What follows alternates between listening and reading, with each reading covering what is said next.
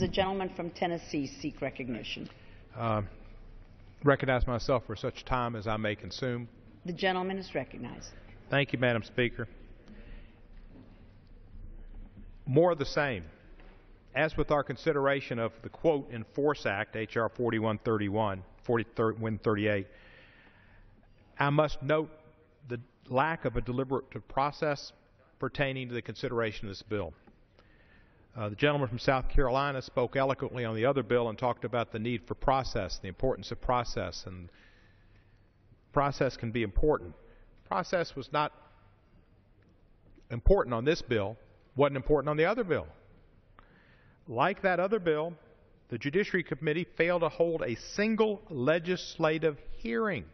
Process is you have a hearing, people come in and talk, experts, then you have a markup in the first you start in the subcommittee, and the subcommittee has a hearing and they have a markup, and then you have a hearing and a markup in the full committee. This one, not a hearing in the subcommittee, not a markup in the subcommittee, not a hearing in the committee.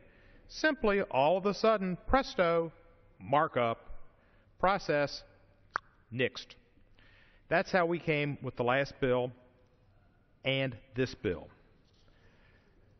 When coupled with the fact that my colleagues on the other side of the aisle provided only a minimum notice regarding the bill, it's hard to believe that this is a serious attempt to legislate, because it tramples on the legislative process, the rights of the minority to have notice, rights of the public to have notice, and the right to have a hearing with experts testifying. And unfortunately, the end product evidences what happens when you don't follow regular order, which is due process, notice, and a hearing. We do the same thing here. Here are just a few of the problems with this bill. H.R. 3973 would impose burdensome and wasteful requirements on the Justice Department to the detriment of its law enforcement functions.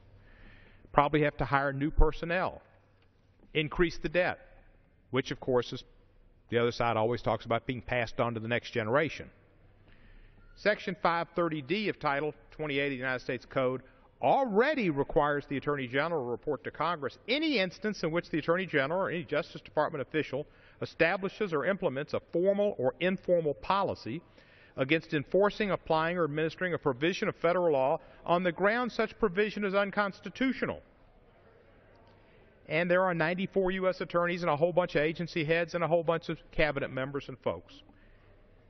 Current law therefore allows an administration to refuse to enforce a law in the extremely limited circumstance where a law is deemed unconstitutional.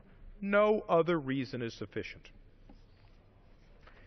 3973 fails to define exactly which individuals in the federal government would qualify as a, quote, federal officer.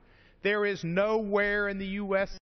that I have seen, and we've researched it, where this Congress has defined a federal officer, and yet we're instructing federal officers. Now, the courts might have had some gibberish, but this Congress never did. As a result of this oversight, the Attorney General would have to review enforcement decisions by hundreds, if not thousands, of individuals who work in the executive branch and may qualify as officers in order to determine whether their decisions trigger the requirements in this bill. This burden would drain already limited resources in the Justice Department for its law enforcement responsibilities, which is its charge. The majority's real purpose of H.R. 3973 is to prevent the President's implementation of duly enacted legislative initiatives that they oppose and to stymie the President's discretion in enforcing those laws. Allowing flexibility in the implementation of a new program, even where the statute mandates a specific deadline, is neither unusual nor a constitutional violation, and it's happened with administration to administration to administration. Such flexibility is inherent in the President's duty to take care and that he faithfully execute the laws.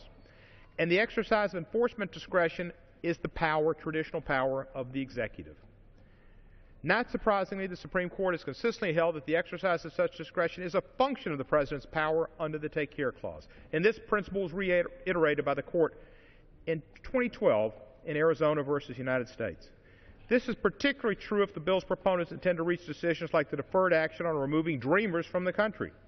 That decision was a routine exercise of enforcement discretion, but H.R. 3973 would require the Attorney General report on every routine decision to Congress. You can't enforce every law to the fullest, and prosecutors and people make decisions on which are the most important and which are prioritized. Professor Christopher Schroeder, a minority witness on this on the Judiciary Committee, noted the number of such enforcement decisions is simply too numerous to count.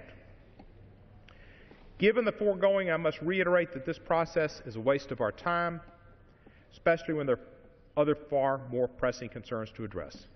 How many times have we had people call us and tell us that they need unemployment compensation, that they don't have money to buy goods, to buy food for their child, to buy food for themselves, or to provide shelter, and yet unemployment insurance has lapsed?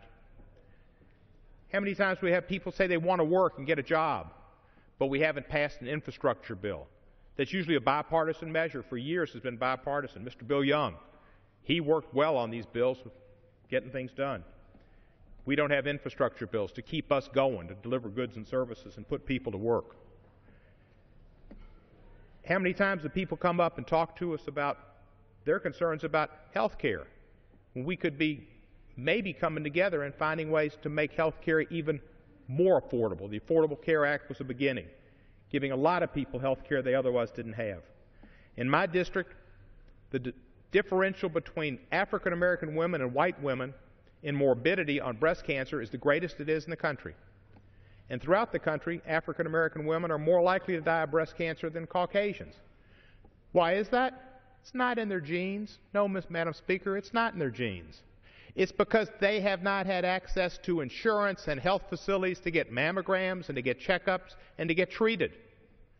They don't have the ability to get those health centers, which have been funded through the Affordable Care Act, more and more health centers, community health centers, because of the Affordable Care Act, and to get insurance, which they're getting insurance.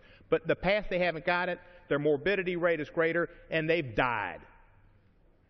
Sometimes it's because they don't have transportation to the doctors. And that's because of our limited resources we put in funding mass transit.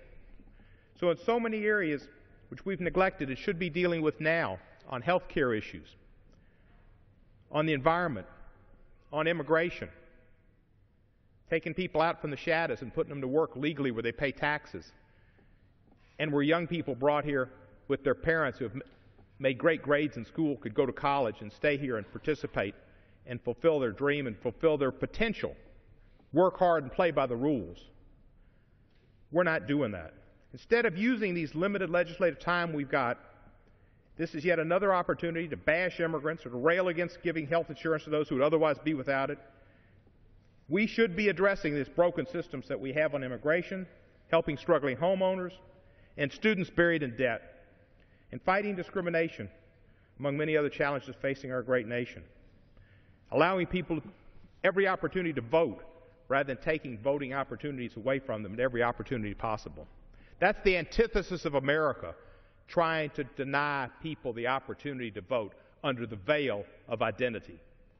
We are doing a disservice to the American people in choosing to spend our time on these issues, which aren't issues that are not going to pass the Senate and see the light of day, and we know it, instead of trying to come together and work with each other. I've reached out to members on the other side and said, why don't we find common ground and pass something? And they kind of look at me and say, I get my orders too. Unfortunately, the orders aren't working for the American people. I reserve the balance of my time. The gentleman reserves the balance of his time. The gentleman from Arizona is recognized. Well, thank you, Madam Speaker, and I now yield myself such time as I may consume. And I begin by just pointing out, contrary